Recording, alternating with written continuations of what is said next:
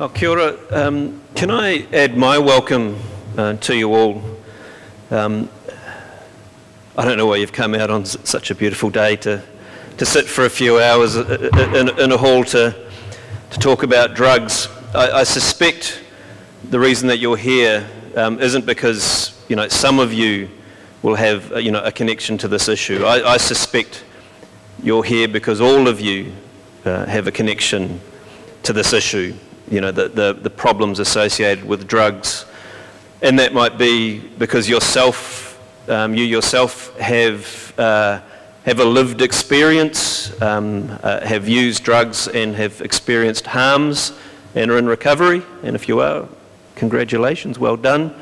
But I suspect there's a good chunk of you who are here because right now there's someone in your family who is causing crisis, and you're facing that challenge. So strength to you for that. So we're here to talk about drugs, but in particular drug law. And we're an organisation, the New Zealand Drug Foundation. We've been around for about 30 years and we're Wellington based. A lot of the work that we do is to provide information and resources to parents, to the wider community, to schools, about problems associated with alcohol and other drug use and ways that you can reduce those problems. But we're also based in Wellington, and because of that we take the opportunity to talk about policy as well. And we see our role in trying to help government and its agencies make good choices, make good decisions, whether it's in the policies they have and the laws that they make or the resources they invest into this problem. And Gilbert keep mentioning the word political, and at the root of it there are some political, you know, issues here. But we also have a view that there probably isn't a lot of sunlight between us, particularly when it comes to the politics. I suspect that there's more commonality than there is difference. And so one of the things we want to do this morning is to have a conversation with the members of Parliament who are here around that. Not to have a debate about my position is better than yours, but to try to unpick areas of commonality and to try to find some consensus around this. Because again, you're here for a reason. It's because you're concerned about New Zealand's drug problem. We don't see issues around drug law in isolation to wider issues.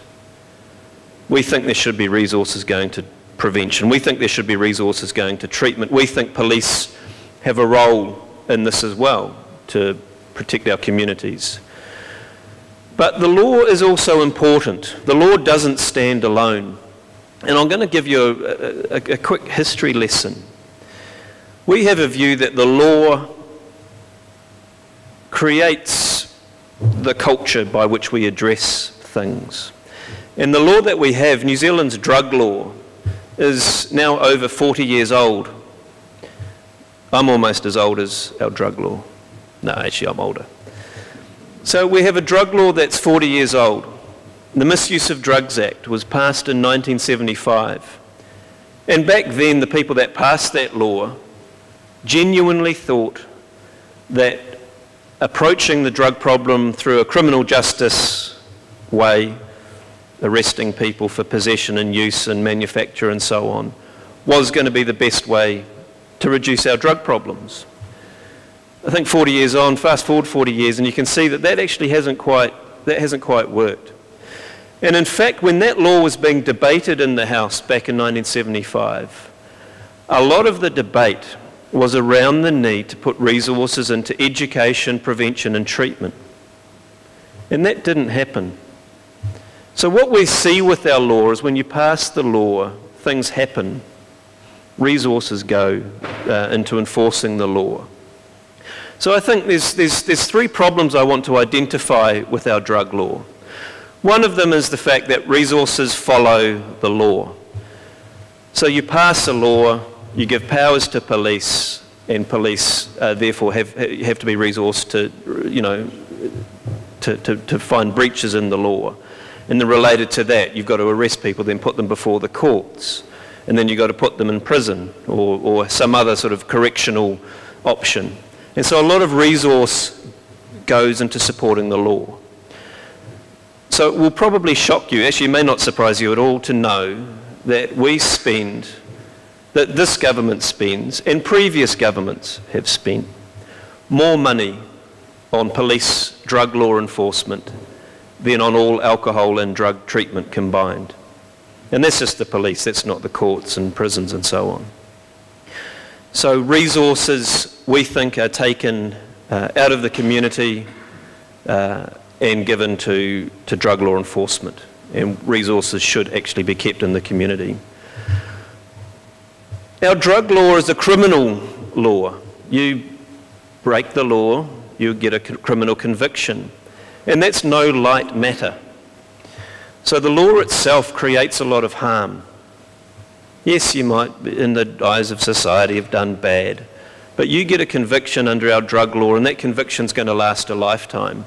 That might be quite a big conviction. You might have been responsible for shipping over the half-ton of methamphetamine, or you could have just been busted for some cannabis or traded cannabis, within your whānau. But you get a conviction under our drug law, and that's going to last a lifetime. And I think when you start unpicking that, Gilbert talked about some of the stats. So 40% of people in prison are in there because of drugs, with drug convictions. That's a big number.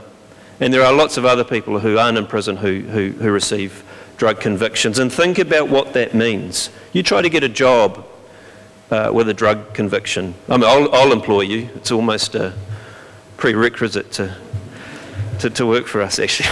My record's clean. I'm not sure about Gilbert's. But you try to get a job with a drug conviction, particularly if you're a young person. You try to travel.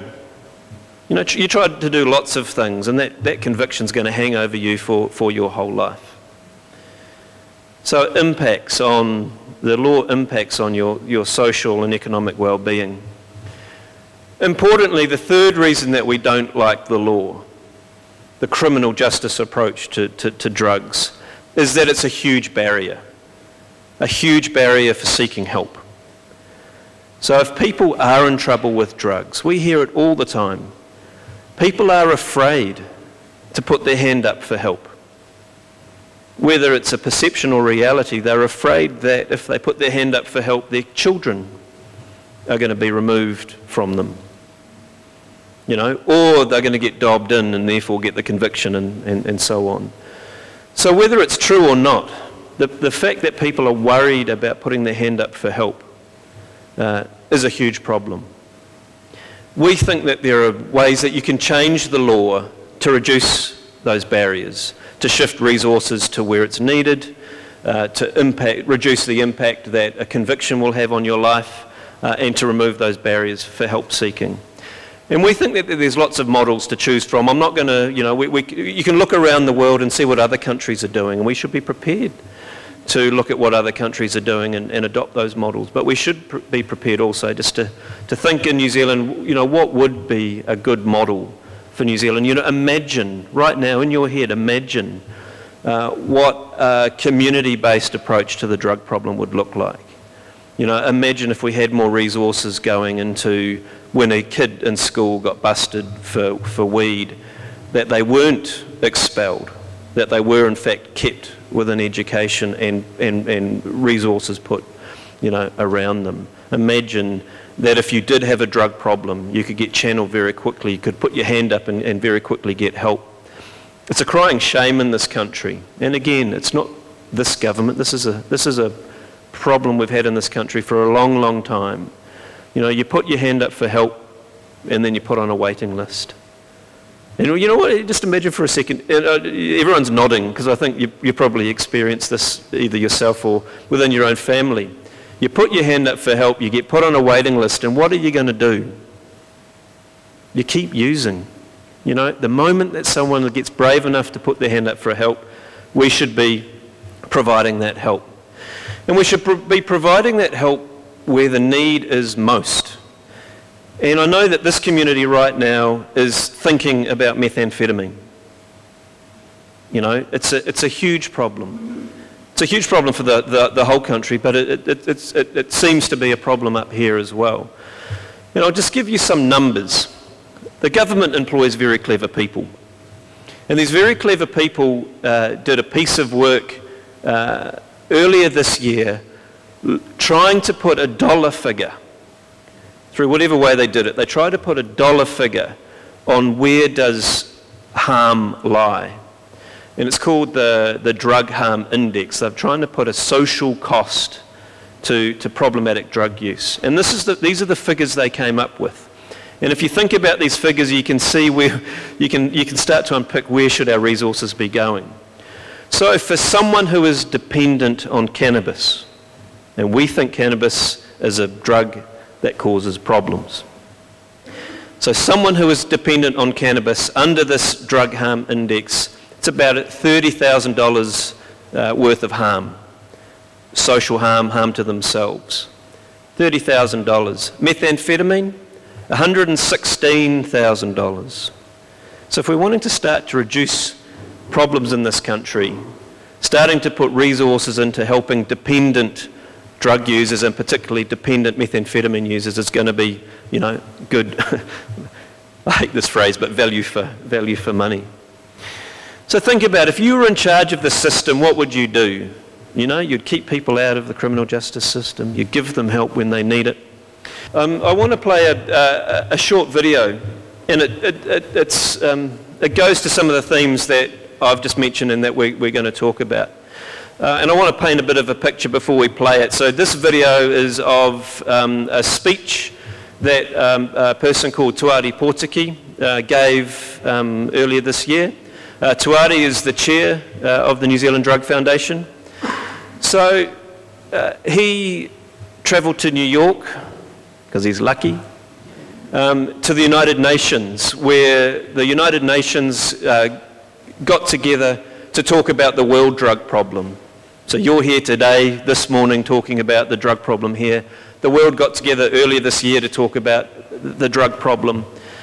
In this speech, I don't know if you see it on TV, when world leaders speak at the United Nations, it looks all very grand. So he's on this podium, and in front of him is 400 people. It's actually more than that. 400 or 500 people, world leaders, diplomats, ministers of health. So the world is before him. You don't see them, but there's all the world there. He was invited to speak because of his personal experience around these issues. He was one of the last speakers at the end of a 3-day hui. He was grumpy. So we'll play his grumpiness. But at the end, he has a message. And I think that this is a good question to plant in your minds, and particularly to plant in the members of Parliament who are here. He says, you know, the problems we're trying to address are to help people's sons and daughters. And just think for a minute, if it was your son or daughter who had a problem, you know, how would you want them to be looked after? And once you answer that, you know, it's a fairly clear path forward.